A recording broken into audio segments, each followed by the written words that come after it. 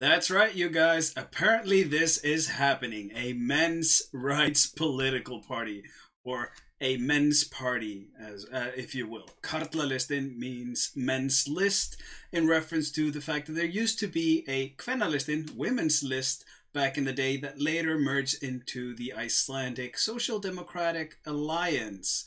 So yeah, apparently because hashtag current year, if you haven't been following up on my earlier work regarding the hashtag Daddy2 movement and what that whole thing was about and the whole shitstorm with some leaks and stuff, check out the link in description and look that up because this is very much in a continuation from that.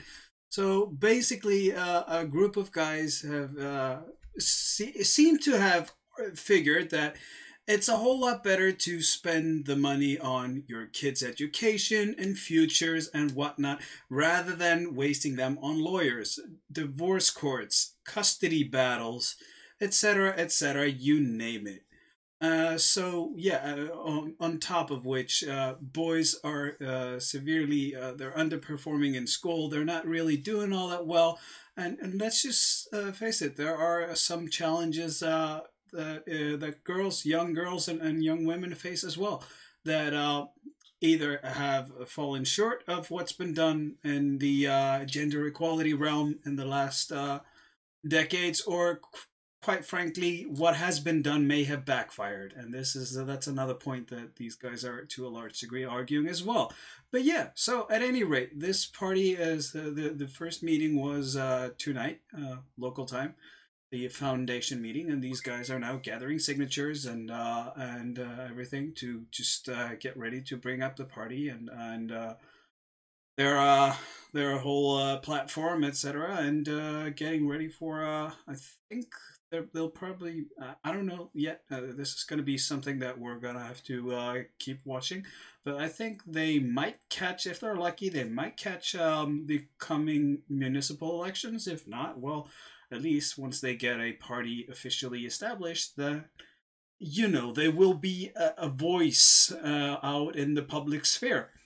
And yeah, it's going to be very interesting to see the progression of this. But yes, it is in the works. The clickbait sounding headline is not that much of a clickbait, but yeah, a men's list or men's party or men's rights party is very much becoming a reality in the tiny, crazy, vivid Arctic Ocean, North Atlantic nation of Iceland. Uh, you know, just under 350,000 people, and they just keep churning up news for the world, don't they? Huh? I mean, come on. Like, what other country that size does that? One could almost think they were like thought they were relevant or something, or thought they had a chance of breaking into the World Cup in soccer. Oh, they did break into the World Cup in soccer, didn't they? Anyways, so yeah, this is just it for now. I'll link the hashtag Daddy2 video, at least the first one I did, in there, so you can see what that whole ordeal was about, and then I'll keep you guys posted on this. But stay tuned for, well, to my knowledge, at least in our recent time, the very first men's rights activist political party in the Western Hemisphere. What has this world come to? Anyways, that's it for now. Viking out.